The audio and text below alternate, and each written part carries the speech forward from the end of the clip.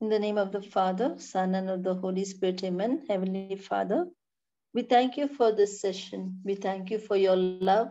We thank you for your understanding. We thank you for your grace. We thank you for your mercy.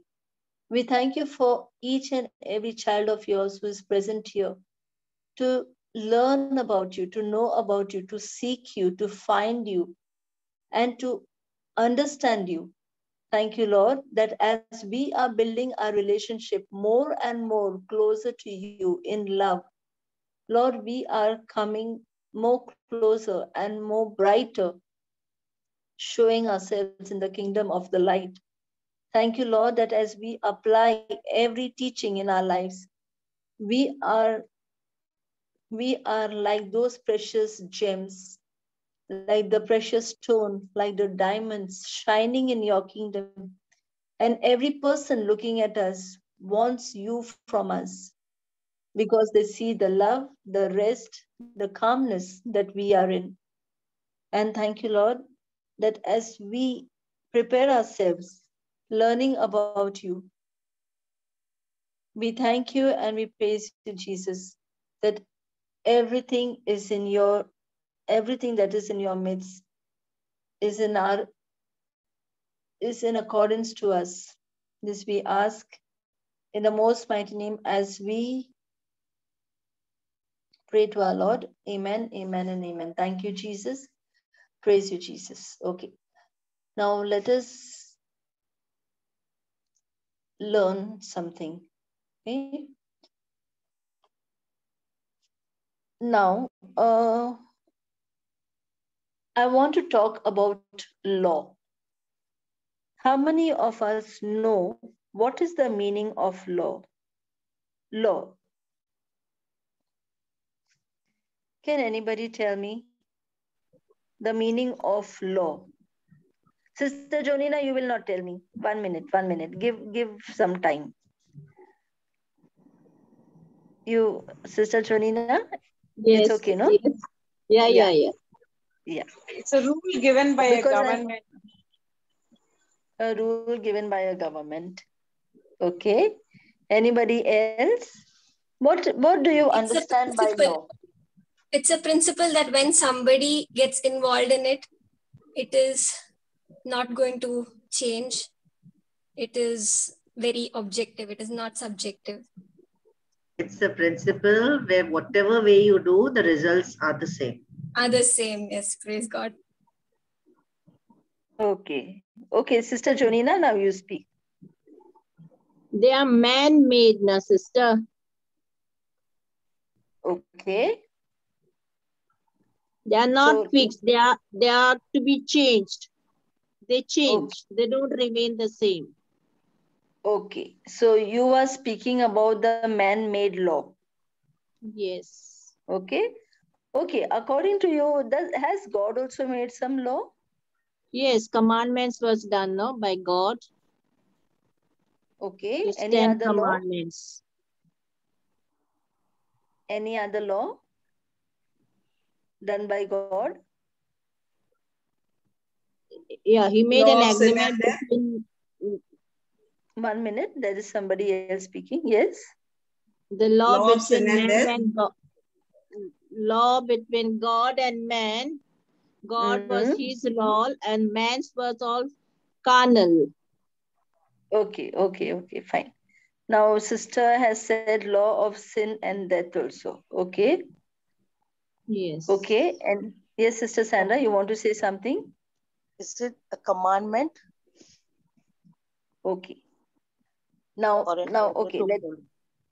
Yeah. Now let us learn. Okay. Now, as Sister Sylvia and Sister Mitsu said, that the law is something that cannot be changed once it is implemented. And if there is a law, okay, which needs to be changed, it needs, in the worldly, in that is in the worldly realm. Suppose if a government removes a law, then yes, after a certain procedure, they can surpass that law, they can overtake that law to another law. Okay. So yes, so laws in the worldly realm can change, but once it is implemented, we need to abide by it. Because if we don't abide by it, then we are going to get an equal punishment like anybody else. It is a law for everyone, equal to everybody. In the same way, God the Father also made a law. We have a spiritual law. Just as we have a law of the world, we also have a spiritual law. Okay? Now, is the law of gravity a law? Yes. Yes. Yes. So, that is a law made by God. God. Okay? So, suppose if a prime minister goes on the 10th floor of the building, and if a laborer goes on the 10th floor of the building, and both of them decide to jump, the prime minister nothing happens to the prime minister. The laborer dies. Correct?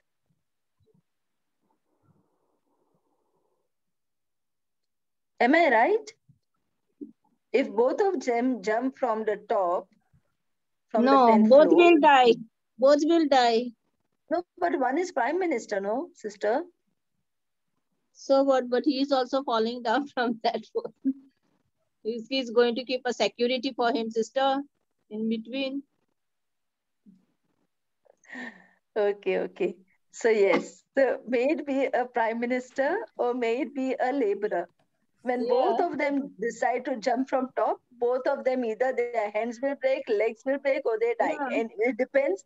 It depends on what they fall down. Okay. Yes. So yes, it is the law of gravity, and it is equal. So we need to abide by the laws. So nobody can say, oh, the Lord loves me so much. Because the Lord loves me so much, the Psalm 91 says that he is going to protect me with his angels. And now, come on, I'll go on the 10th floor, I'll go on the terrace, and now I'll give a nice jump. The Lord loves me. So you cannot put the Lord to the test. Okay? So the Lord cannot stop the law of gravity for one person.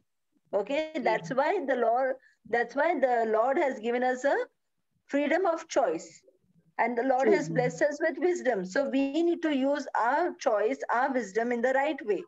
If we don't use our choice and our wisdom in the right way, then it is not the mistake of the Lord. It is not his mistake. It is our mistake if we have not moved in the right way, in the right direction. So there is a spiritual law, and the Bible speaks about it.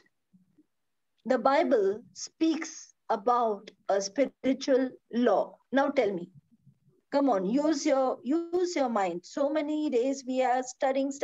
Come on. What is the spiritual law the Bible uses? Come on, come up with your answers. Come on, come on. What is the spiritual law the Bible uses? What does the Lord say? The understanding and the knowledge. Law. I want the spiritual law. Those are instructions. Okay, spiritual. Love one another. That's a commandment. The law of spirit, the law of life in Christ Jesus, the law of sin and death. Okay, a law that we have to abide with. So what it is? We have to abide. It is taught to us in the The Bible. law of spirit and life in Christ Jesus. Okay. Something that we have to abide with. Something we have to do with. It is a law that we need to do. Believe Carry and each other's confess. burden. Faith. Carry each other's burden. Love. Okay. Okay. Yes, this all answers are also right, but they don't come as laws. They come as like, it is like sometimes it comes as a commandment, sometimes it comes as, and like we imitate Christ. Like if he's given love, if he's given forgiveness, we do the same. Okay? Uh, And somewhere we the believe Lord that Jesus died for us on the cross, and through his death, we confess and believe that he's our savior. Then we have a new life in Christ, where we are born not of a corruptible seed, but an incorruptible seed by the loving and the abiding word of God. yeah, that is an understanding. Okay, that is like we have to, yeah, when we become a new creation, that is an understanding for us to know, right? The law of faith, believing in the unseen. Yes, you came right. Praise God. After giving so many answers, you came right. Praise God. See how happy she is, just like Sister Jonina. So, so yes, we the Lord has given us the law of seeing the unseen. Okay, now that is a spiritual law. It has started right from the very beginning. When Abraham had no children, what did the Lord do? He told him, "Come out of your tent." And what did he show? From lack, he showed him abundance. He said, "Look up there. Look at the sky." Then he showed him the sand. He said, "Look down here." So when the Lord himself is showing you he's telling you, don't look at your lack. Look at the abundance that I have kept for you, that I am your God. And when you are my child, there is nothing lacking for you. And that is the law of the unseen, a spiritual law. And that the Lord says that you do this. You see things that you want to see. You call for things that you want in your life. You speak the things that you want in your life. And when you speak, you are going to get everything. There is a law of words. Whatever we speak comes under law. Either that goes for our good, either that goes for our bad. It's come out of our mouth, it's done. So the Lord speaks about this faith. Now, in the Bible, we can see two types of faith. One is the Abraham faith, one is the Thomas faith. Now, what did Thomas faith do? Thomas faith said, "Let me see first, and then I believe." Now, that is not known as faith. Faith is something that we call things from the unseen. We call things from the spiritual realm. That is faith. When we don't even see and we believe, that is faith. When we say tomorrow is going to be a new day, tomorrow is going to be a bright day, tomorrow is a day of hope, is a day of joy, you are speaking your faith. You are not seeing that tomorrow is not yet come. You can talk about yesterday because you have already passed that day. But when you talk about tomorrow, you have not yet seen that day. But tomorrow, for example, if it is somebody's birthday, if it is somebody's wedding, okay, if it is somebody's anniversary, what is the joy? The joy in their hearts is even before that time has come, they are already joyful in their hearts. Why? Wow, tomorrow this time I'm going to be in the church. Tomorrow this time I'm going to put the rings. Tomorrow this time I'm going to cut the cake. Tomorrow this time I'm going to dance. So we are already looking the tomorrow even when it's not come. Now that is faith. We are not sitting and thinking, no, today night, God knows what is going to happen. Am I going to see tomorrow? What if I'm gone today only? Nobody thinks about it because your attention, your focus has been pulled by that particular event that is going to come in your life.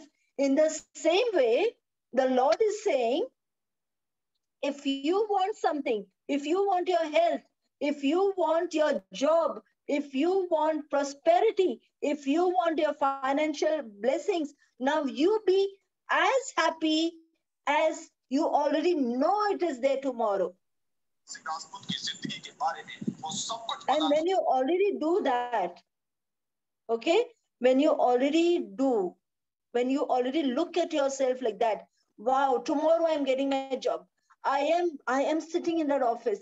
I am speaking to my subordinates. I am giving a presentation. I am talking to my boss. I am sitting on my seat. I am going to the customer's place. I am giving a, making this deal happen. I am making that sale happen. Now, when you're looking at yourself, you were experiencing yourself in that particular situation. Now you actually see how you are enjoying that moment, even without that moment coming to you. And that is known as a spiritual law of looking into the unseen. That is your faith. That is your joy. Even without that day has come, you are already rejoicing. Somebody is rejoicing for the child. A child is going to come in this world, and wow, the doctor has given this date. And by next month, this time, well, we are going to have a child in our hands, and we are going to clothe him, and we are going to kiss him, and we are going to hug him. So by next month, you know that your child is already there in your arms. You are imagining your child in your arms. You are looking at him. Now, what is this? It is a faith that you are speaking, that, and you are already speaking your joy out, you are speaking your faith out.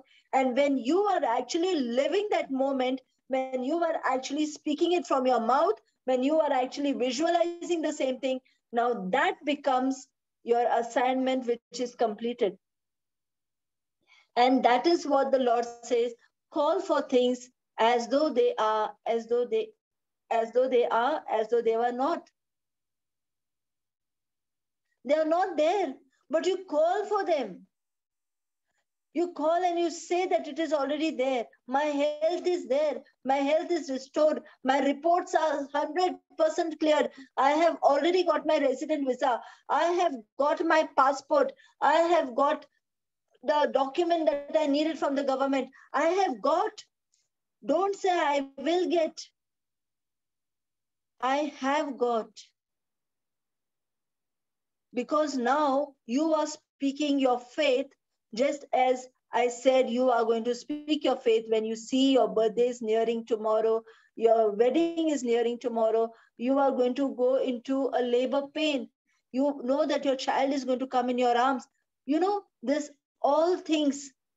Suppose if your husband is abroad, your husband is coming, you are already visualizing that day. You are keeping things ready for your husband.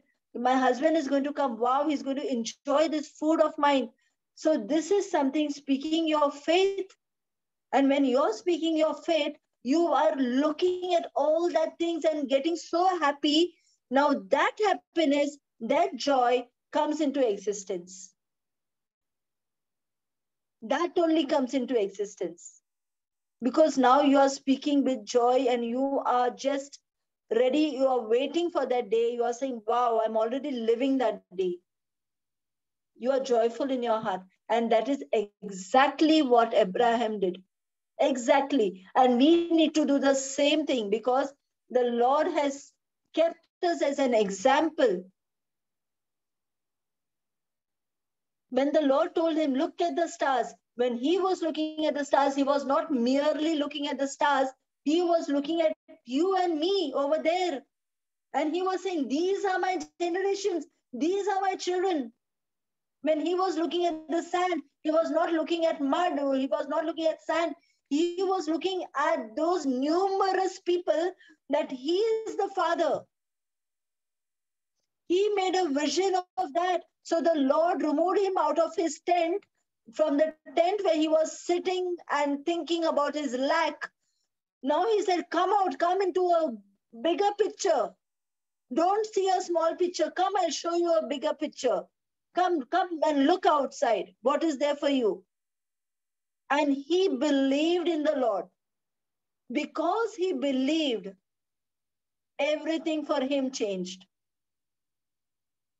We are also there. How much are we ready to believe?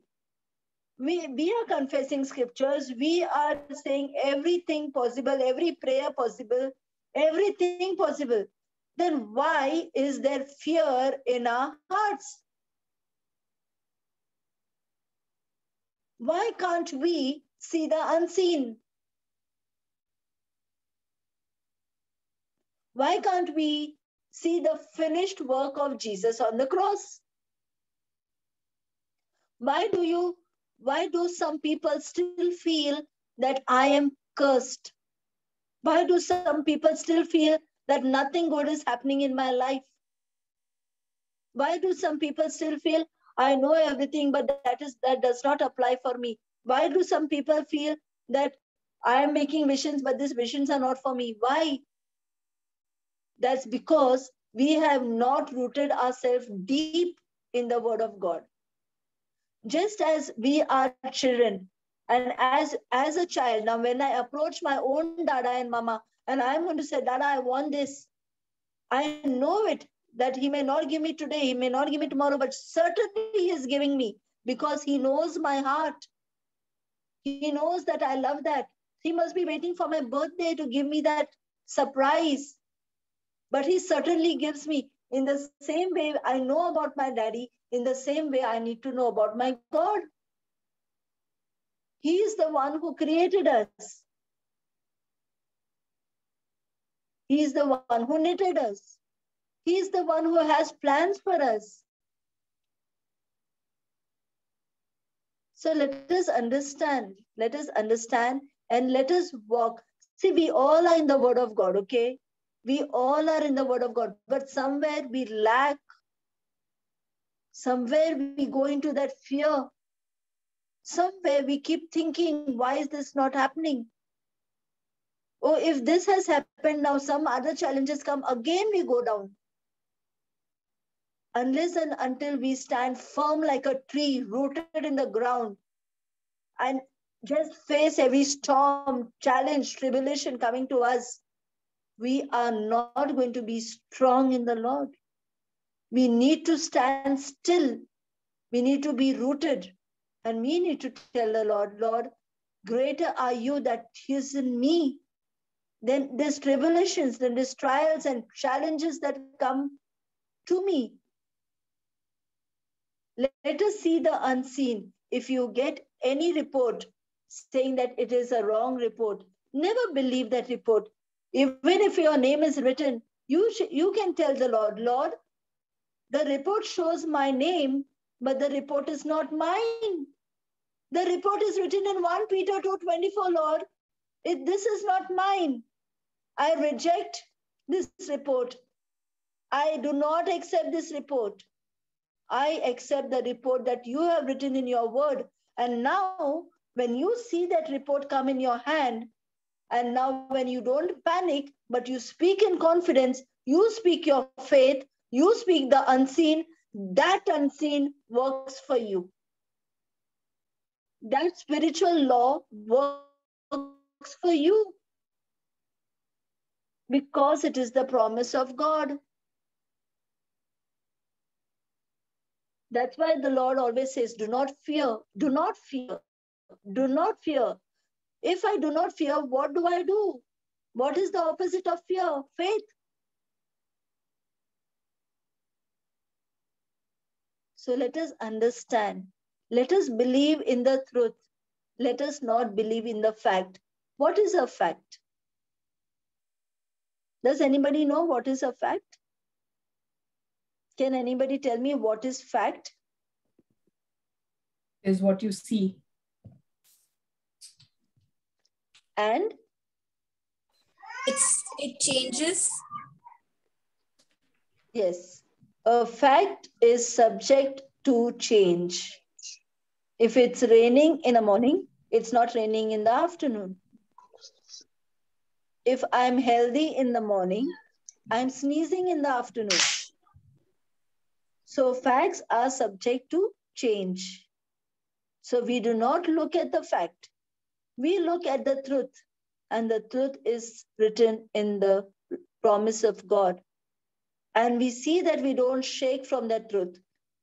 Just as when our loved one, when somebody very close to our heart tells us a certain promise, so we rely on that person, on his promise, on her promise, and we stay on that promise. Yes, my husband promised me this, my wife promised me this, my child promised me this, my friend promised me this.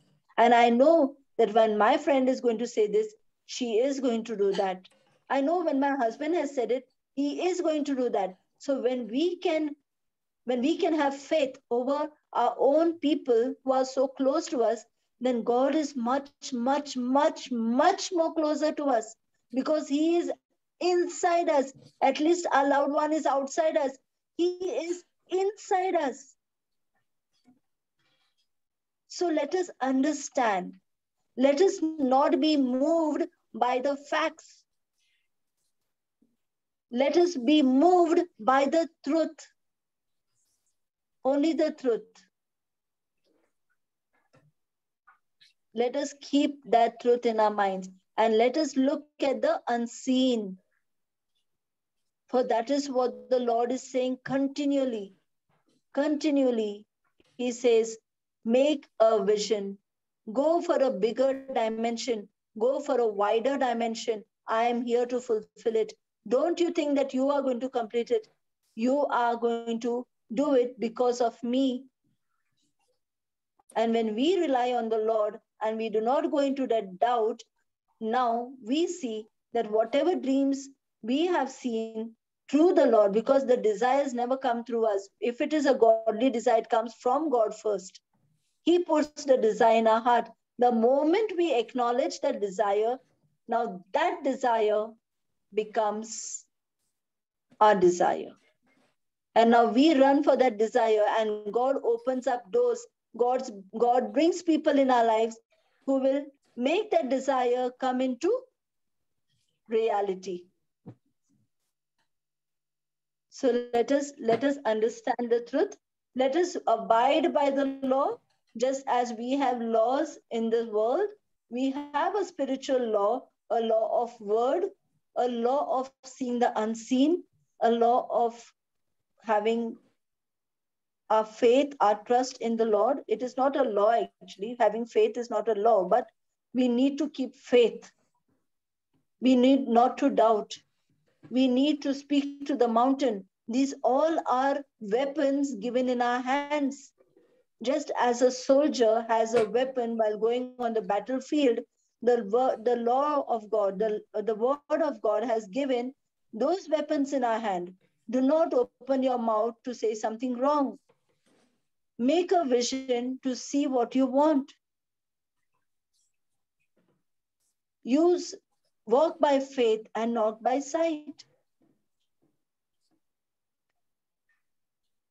So these are the various weapons that we have in the kingdom of God. Be joyful always. Rejoice in the Lord always. Be thankful to the Lord in everything that you ask. Ask like you have received it. These are weapons. Let us take these weapons and look at the unseen and bring that unseen to pass into reality from the spiritual world to the real world by applying it in our life. Amen. Thank you, Jesus, and praise you, Jesus. Heavenly Father, in the name of Jesus, we thank you, we praise you, and we love you. Thank you for this understanding. Thank you, Lord, for you have made it so very clear and easy for us to understand that we need to abide by the law that is given to us, just as we abide by the laws of this worldly realm. In the same way, Lord, there are spiritual laws. When we abide by that, when we apply it in our lives, we see that spiritual laws, just as the worldly laws are, that spiritual laws also come into manifestation, come into existence. Thank you, Lord, that as we choose to believe in your written word, we know and we know that everything is perfectly manifested in our lives by our faith. Thank you, Heavenly Father. All that we ask, we do, and we apply is in the mighty and glorious name of Jesus. And all God's people said, Amen, Amen, and Amen. Thank you, Jesus. Praise you, Jesus. Amen. Amen and amen.